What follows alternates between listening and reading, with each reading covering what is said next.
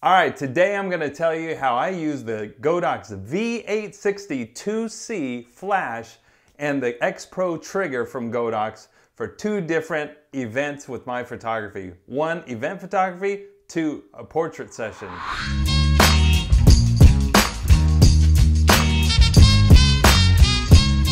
Let's go. First, let's adjust the lights.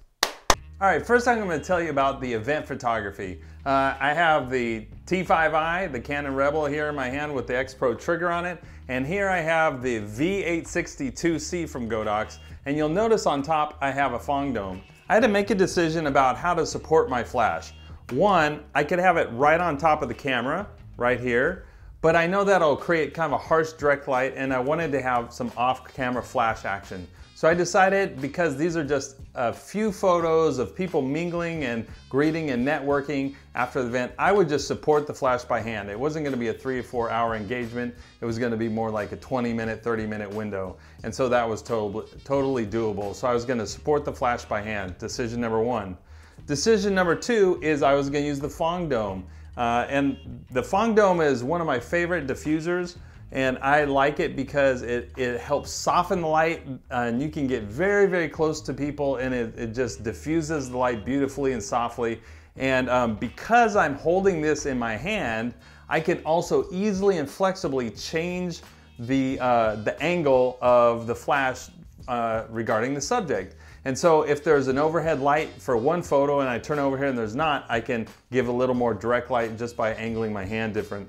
So there's something to be said for this kind of like run and gun situation, holding the flash with the Fong dome on it, is that it allows me a number of different ways to change the intensity of the light. One, I have this straight up and down. So I have this hinge on the flash and I can angle it just like that. Right? And that's one way I can control the intensity of the flash, is point it directly at the subject like that.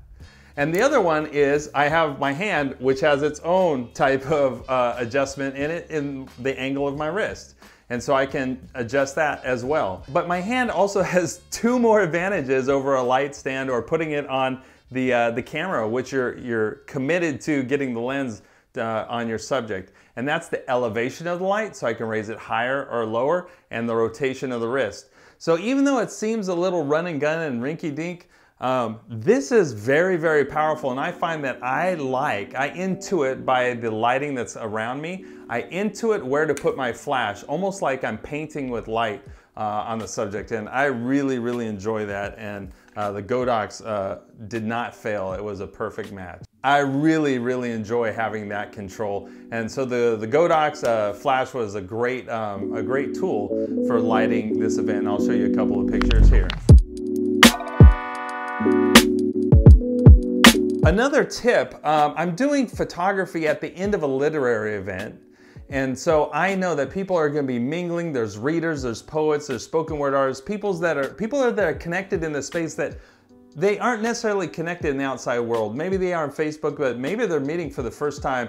And so I know that I'm serving my client, which in this case was my wife. And one of the ways I can serve the client is to make images that are portable, transmittable. I don't know if I would say viral, but they have a little bit of element of shock and surprise, and that make people click on them, like them, share them, ask questions, and that's taking pictures of people together when they don't necessarily know each other. So in those moments, fresh right after the event, when people are networking and they're just chatting and there's an authentic connection, I'll just grab them, put a hand on their shoulder and say, hey, can I get a photo of the two of you? And sometimes you see the surprise because they're like, well, yeah, we didn't come together, but that's exactly what I want, is those well-lit photos with this flash setup to go onto Facebook, let's say, and then people say, oh, who is that you're with? Or people say, hey, I didn't know you knew so-and-so. And it helps people engage in a conversation about the event, because these photos are different than everything else that they post on their timeline, because their timeline is full of photos of family, photos of friends, pictures of their kids over and over, and suddenly they get tagged in a photo where somebody else is tagged, And it's this unique, unusual, very special moment, and you're helping capture that, but then also the photos, because they're well lit, are beautiful and they're shareable and they're conversation worthy. Even if it's just drawing out another like or another love, people seeing two poets or two writers, people from the same field connecting at a rare moment in time, it makes it special. That's a way to use your photography strategically so you can help your client get more reach with the investment they've made with your photography.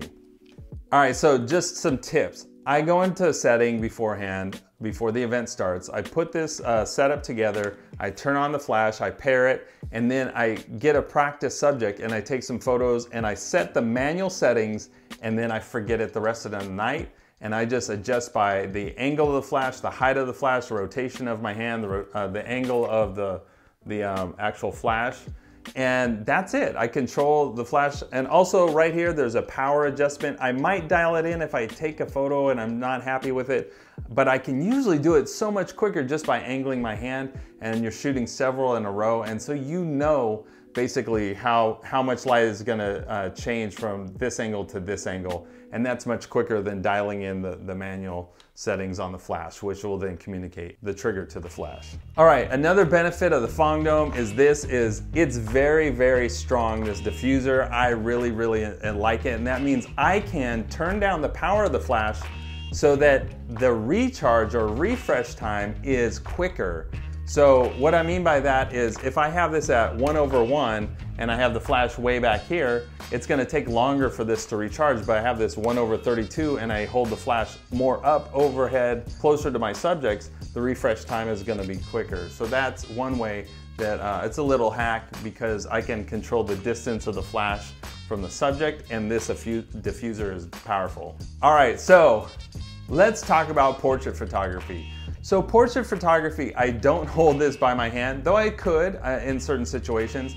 I choose to opt for a light stand. And so the light stand I actually have my little aperture light on it right now. It's a 9-foot stand, and it's super, well, I wouldn't say it's super heavy duty, but it's very, very durable. I'm happy with it.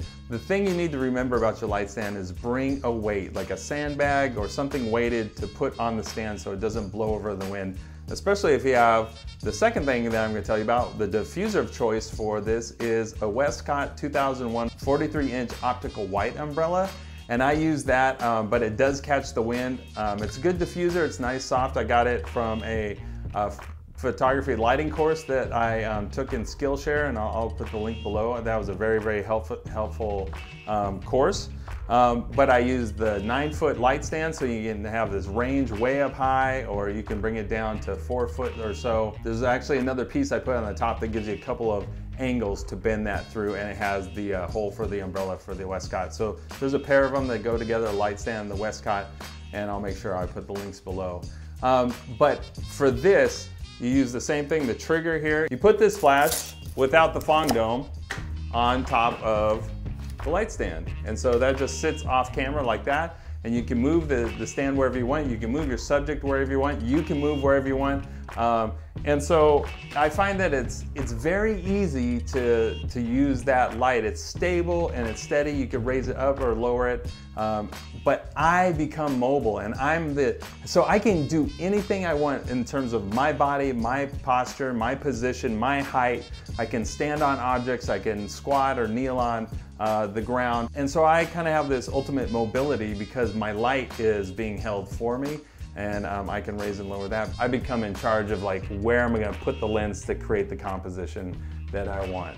And that's really it. I love these assortment of tools, the light stand, the Westcott diffuser umbrella, the Fong Dome, and the Godox flash and trigger. These have been great for me for event photography and for portrait photography. And again, I'll put the links below. I got them from a lighting course I took in Skillshare, so I'll put the link to that. And I have really enjoyed creating with light. And I just have to give a shout out to Nikon ambassador Matthew Jordan Smith. Listening to his podcast, he's emphasizing master one light. Master one light. introduce one light first. When you're setting up a scenario that you're going to be lighting, introduce one light before you put other things into the environment. See what that one light does, and then master that. And so when I went into the portrait session, I was thinking, I'm gonna do that. I'm gonna go for split lighting first. I'm gonna do Rembrandt lighting second because of the nature of the subject. He's an artist, and I was trying to convey something with that. Maybe I'll do another video about those setups.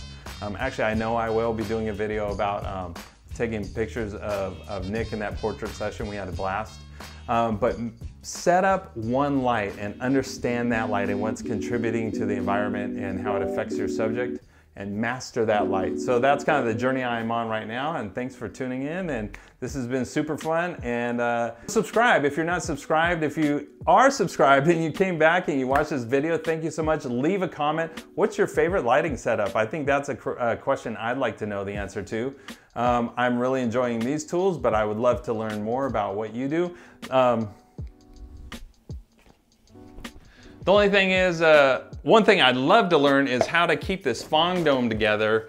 I guess it's supposed to be, you pop it off and you put it in your bag, but I feel bad squishing it, and I lose this thing, it pops off and rolls on the floor. It's embarrassing, but I just don't know a better way to keep this on. Should I tape it on? Anybody else out there using the Fong dome? Let me know what you think. All right, subscribe if you're not subscribed. Thank you for tuning in today. Let's go, let's go, let's go.